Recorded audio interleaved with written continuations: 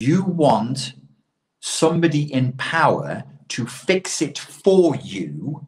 You're an authoritarian. You believe in top-down power. You believe in big mummy, big daddy, big brother, big sister coming and doing it for you. These people are not saying, give us strength, give us individual rights. We ask not that you fix our problems, only that you give us the strength to fix them ourselves. That's not what is being asked for. And I do see, they seem to be totally unrelated, except through historical coincidence, but I do see a correlation between the two.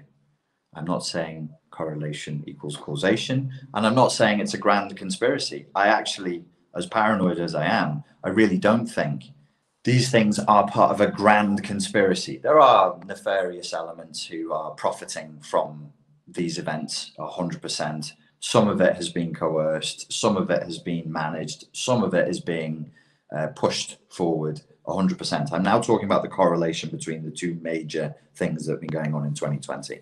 That's what I'm talking about specifically. But what I can see is a thematic equivalence between the two, in that it is about authority. It is about authority. Both demand authority. All of this rebellion, overthrow, power to the people, it's horseshit. It's horseshit. They want people in power to do it for them. They want Big Daddy and Big Mummy to do it for them.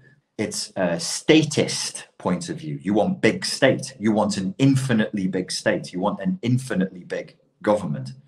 It certainly isn't libertarian, and it's massively authoritarian. Whether it's left or right is becoming more and more meaningless every day.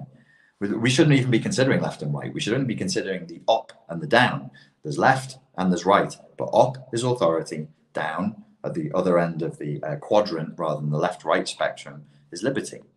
And these people are authoritarians.